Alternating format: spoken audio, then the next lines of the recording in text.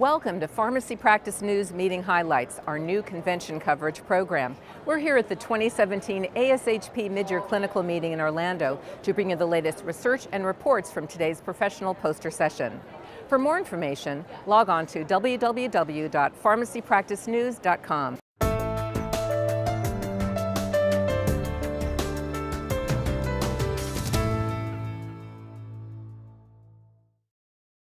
John, thank you so much for joining us today on Meeting Highlights. Oh, you're quite welcome. Thank you for having me.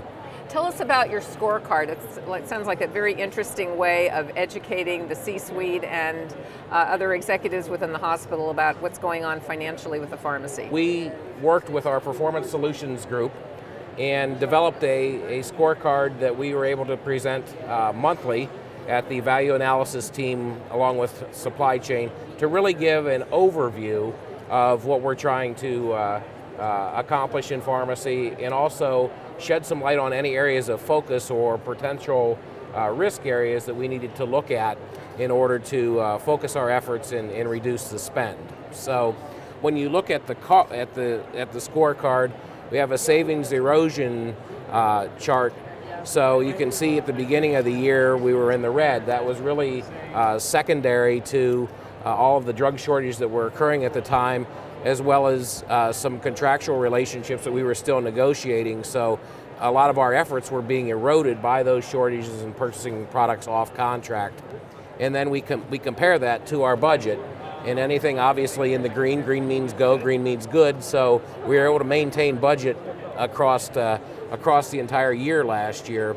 And really that rolls up into our synergy portfolio of pharmacy, supply chain, productivity, length of stay, clinical efficiencies, and revenue cycle, of which our system is benchmarked against other facilities of our minority partner. What kinds of reports were generated as a result of this scorecard, and how did that help your situation? We track based on WEPA, which is weighted equivalent inpatient admission, and we established a target per WEPA, and then looked at our total pharmacy spend against the budgeted target, and then earned value. We took credit for anything that we were able to identify off of those reports. So in terms of your top opportunity areas, tell us about those. Sure. So across 2016, our top opportunity areas that were identified as focus areas for us to work on were antimicrobial spend, chemotherapy agents, the biotech category, which primarily is composed of vaccines, clotting factor drugs,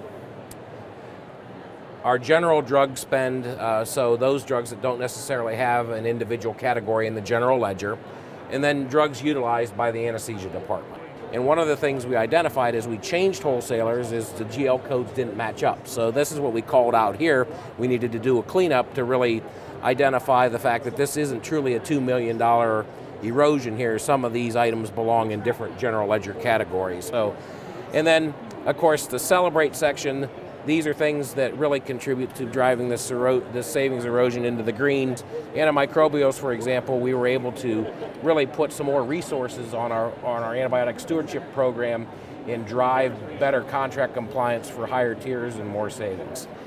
We also utilize this scorecard within our department to benchmark ourselves to say, all right, this is what we're working on.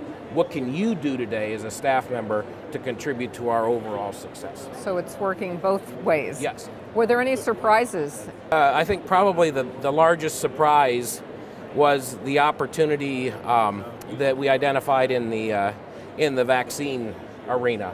We were able to renegotiate a contract working with the physicians out of this rescue and then mitigate space, and you can see to generate a $605,000 savings just by changing contract and driving that contract compliance.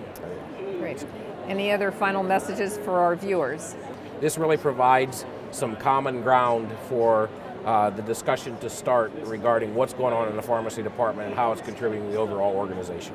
Great. Well, thank you for this wonderful contribution to our program. Thank you. Appreciate it. Appreciate the opportunity. Thanks. For Pharmacy Practice News and Meeting Highlights, I'm Dr. Linda Bernstein.